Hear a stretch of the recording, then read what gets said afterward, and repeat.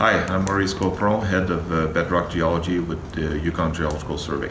Well, these earthquakes occur because there was a buildup of energy on fault systems around the Denali Duke River fault systems, and yesterday we just had a sudden release of that energy, and so that energy builds over time as plate tectonics, as the tectonic plates past each other. You'll have a lockup and a buildup of energy which will be released in these dramatic events. At 5:31 we had a first earthquake which was first reported as 6.5 magnitude, but after correction and recalculation was determined to be a 6.2 magnitude at probably about 2 kilometers depth or 2.2 kilometers depth. And we think that this earthquake was probably located on the Duke River Fault, which is another fault to the west of the main Denali Fault, which is right here. It parallels, or more or less parallels, the Denali Fault. About an hour and almost 2 hours later, at about 7:20 or 7:18, I think, we had another magnitude 6.3 earthquake, and this one appears to be deeper, probably in the 10 to 20 kilometers depth, and it was located some distance to the south of the first epicenter. All the other earthquake activity is located on adjacent faults to these systems, but are much lesser magnitude, and those are aftershocks.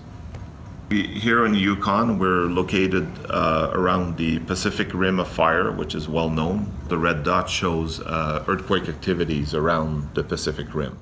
The Pacific Ocean floor is subducting all around its edges. So most major earthquakes would occur along a subduction zone. In the situation where we are here, we're more dealing with strikeslip faults where each plates are moving side by side rather than a plate sliding under the other one. As the subduction transfer into strike-slip motion, here's the Fairweather Queen Charlotte Fault, displacement will go into a strike-slip motion. Earthquake yesterday occurred around this area here near the Denali Fault and another set of faults that are further inboard in the St. Elias Mountains. So on this map here, what we see is the historical earthquake since about 2000. We can see that there's quite a cluster of earthquakes in southwest Yukon, southwest of the Denali Fault, and this is what we would expect to see just because we are near the plate boundary at that point. Okay, so on this map here, what we see is I've just filtered down the earthquakes to those that are magnitude 5 or greater.